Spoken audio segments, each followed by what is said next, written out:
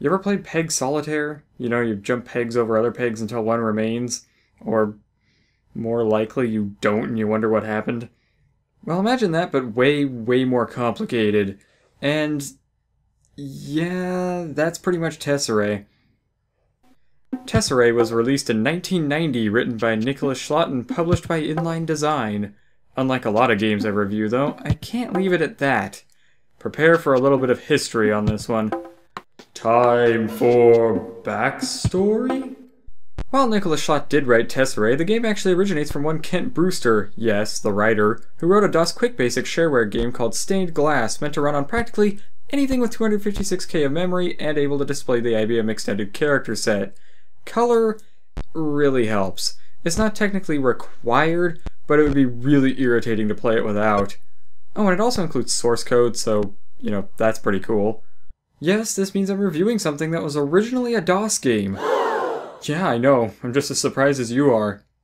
I thought this was a Mac-only title.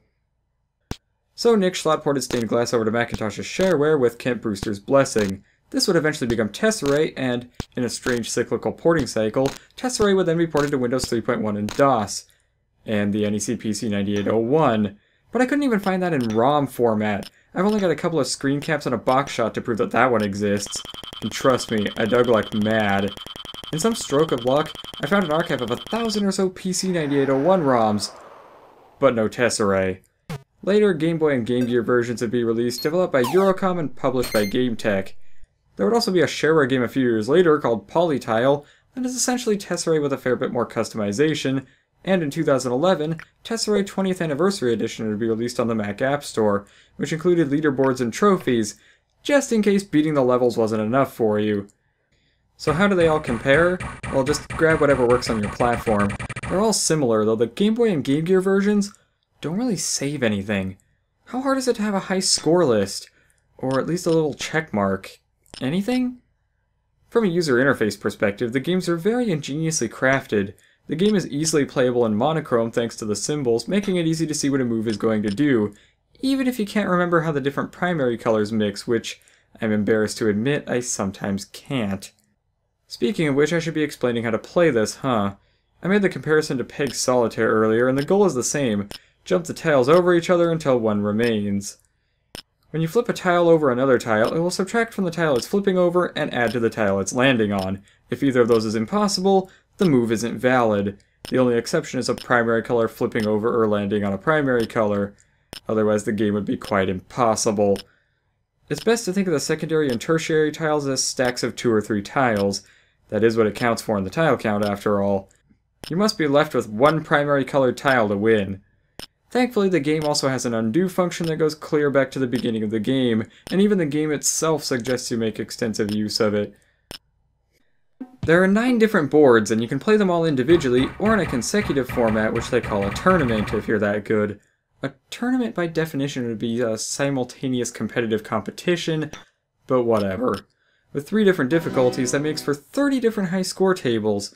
They're listed by least number of tiles first, then the least number of moves as a tiebreaker, except for tournaments, which you must finish for it to count. And yes, the high score table supports long names, though they may get cut off. Ah well, it's a good attempt at least. If you're looking to see me complete an advanced tournament, you're out of luck. Heck, if you're looking to see me complete an advanced board, you're out of luck. I can barely complete a few intermediate boards and barely struggle to do a beginner tournament. Let's explain the difficulties, though. On beginner boards, a quarter of the tiles are secondary tiles, except for the first board, which is all primaries. This is the difficulty meant for learning the game, at least according to the instructions.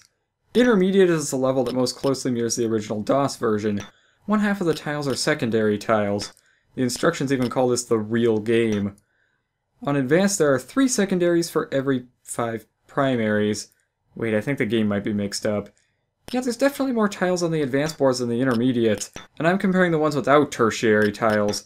Intermediate has 3/8 secondaries, and advanced has 1/2 from what I can tell.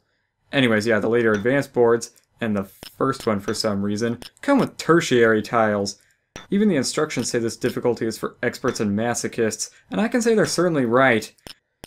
If someone can actually do an advanced tournament, they deserve a friggin' medal, because I don't think I can get past a single board. So why are secondary and tertiary tiles such a pain?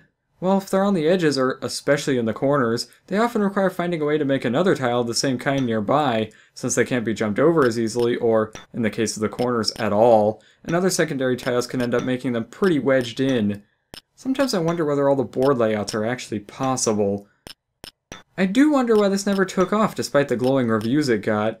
I guess it isn't exactly the pick up and play type of game. Me as a kid could play Tetris. I didn't have any clue how to play this. I'm not even all that great at it now. But whatever you own, if you're a puzzle game fan, you owe it to yourself to at least give Tesserae a try. It may not be for everyone, but it's a unique cerebral experience nonetheless. Now I'll be getting into the winners of the latest poll. For the sake of taking a break from puzzle games, up next is going to be Terra Nova Strike Force Centauri. Yeah, DOS game. Till next time.